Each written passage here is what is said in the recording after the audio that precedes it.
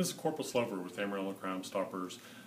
This time of year is the time where everybody's out working on the yards, trying to get things trimmed up. I think we've got winter finally behind us. I just want to give you all a few tips to help you protect what you've already got.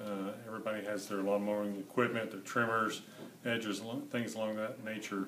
Don't get so busy and so involved going back and forth from the front to the back of the house and leave your equipment sitting outside, say if you're going to run to the trash can. A lot of these things end up getting taken by would-be thieves that pass by and see this equipment just sitting by its side. Another thing to keep in mind is when you have these things left in your garage, don't leave your garage door open a foot or two to keep your garage cooled off. Either cool it off or shut your door.